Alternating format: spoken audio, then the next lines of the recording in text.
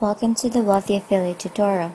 Today we'll take a look at the My Bookmarks section of this website.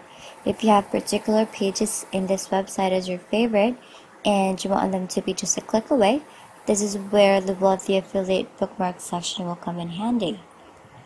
Assuming that you're logged into your account, just go to My Bookmarks right here.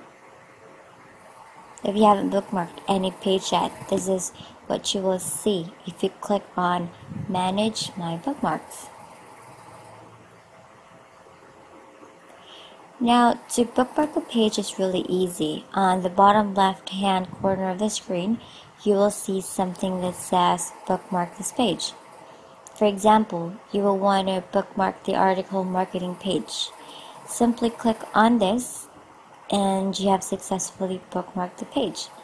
This time, if you go to My Bookmarks, you will see that a link has been created that will direct you to the article marketing page. Now, you just have to do the same with your other favorite pages, so they're just a click away. If you want to change the name of your bookmark, just go to Manage My Bookmarks, click on the article marketing link that was created, and a window will appear just like this, and you can rename your bookmark. For example, let's change it to marketing article, just like this, and save. And there, your bookmark name has been changed. If you also want to delete your bookmark, just click delete.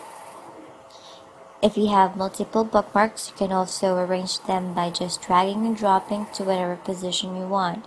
Let's try to create another bookmark so you can see.